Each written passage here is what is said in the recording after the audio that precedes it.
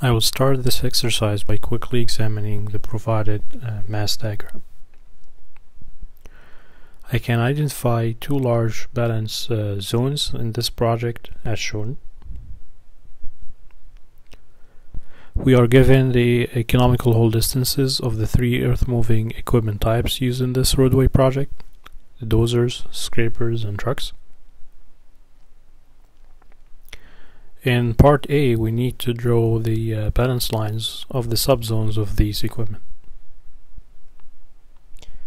I can draw the 200 meter economical hold distance of the dozers as shown, and I will allocate this balance zone subzone to dozers 1. The 600 meter economical hold distance of the scrapers can fit under the diagram as shown to mark the subzone of the scrapers in the first big zone. Although the trucks can economically haul up to 1600 meters, but the remaining part of zone 1 will only require them to haul the soil for around 730 meters.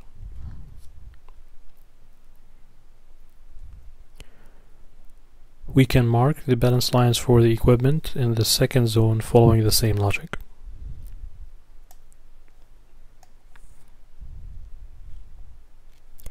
Part B requires calculating the total haul quantities for the scrapers and trucks in both subzones. Let's mark the haul quantity of each equipment in each zone as shown. Although it's not required, but I will also show the haul quantities for the dozers. Now let's calculate each of these quantities.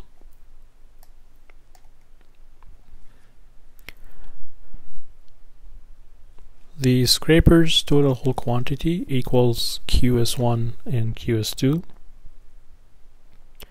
QS1 and QS2 equal the mass ordinate height differences between the scraper and the dozer balance lines in the first and the second zones.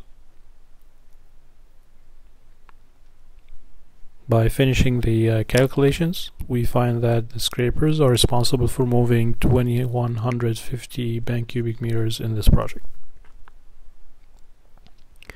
We can follow a similar process for the trucks and calculate their total haul quantity to be 1900 bank cubic meters.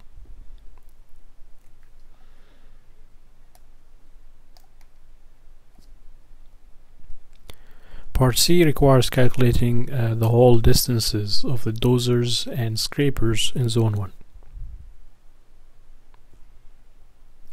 We know that the average haul distance is calculated by dividing the mass diagram area over the haul quantity. We can visualize the mass diagram area of the scrapers and dozers as AS1 and AD1. So we can apply the formula to calculate the average haul distance AHD for the scrapers and dozers in the first zone. The mass diagram area of the dozers equal the area of the hatched symmetrical triangle with a base 200 meters and mass ordinate height of 600 meters.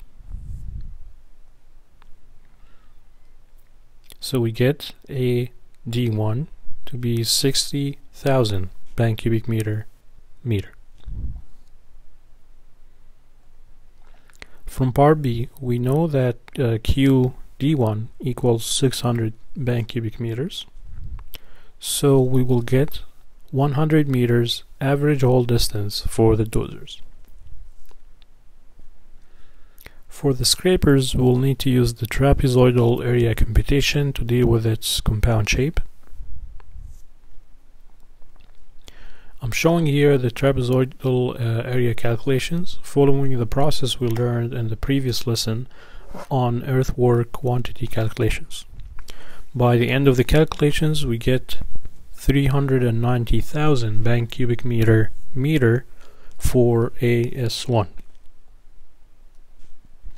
When we apply the AHD formula, we get 433.33 average hole distance for the scrapers in the first zone.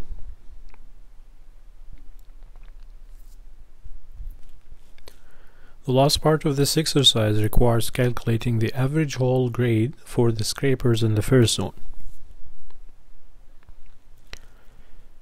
We are given the elevation change, EC, for the scrapers to be 30 meters between their cut and fill areas.